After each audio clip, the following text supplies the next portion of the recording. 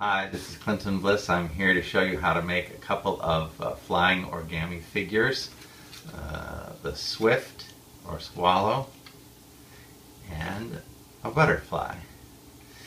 So these are not made on normal origami paper. They're made from paper that's a golden rectangle.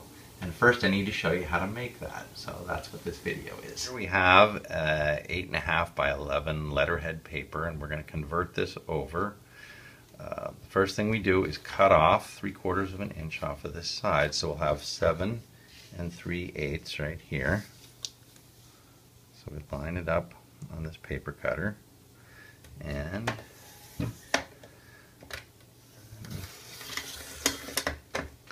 take off the 3/4 of an inch, and now we cut it into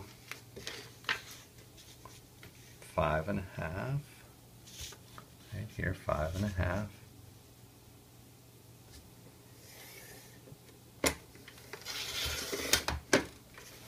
And now you have two sheets